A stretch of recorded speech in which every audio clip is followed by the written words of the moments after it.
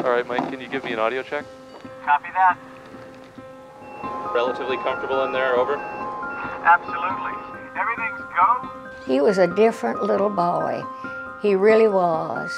In the immortal words of Buzz Lightyear, to infinity and beyond! He quit being scared. I don't know how he exactly looked fear in the eye, but he did. I'm Mike Degree, and I've been lucky enough to swim with and film sharks like this for 30 years. The problems of getting those sort of shots depended on people like Mike, and of course there weren't many people like Mike. He was mostly an explorer because he liked to come back with the stories. It's something that nobody had ever seen before.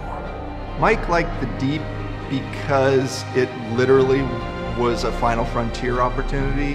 To me, it's one of the great mysteries of the sea, why we have so neglected the ocean. Imagine if you just knew about the skin of our own bodies. When I heard on April 20th that an oil rig had exploded in the Gulf of Mexico, it got my attention. It is nearly a mile deep and more than 20 miles long. This injury to the Gulf, where he grew up, he took personally, and he wanted to do something about it. This was a problem that needed solution.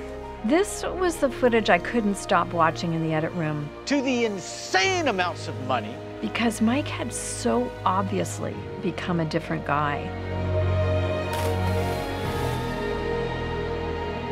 There was a moment I felt it's just not worth it. The risk is not worth it.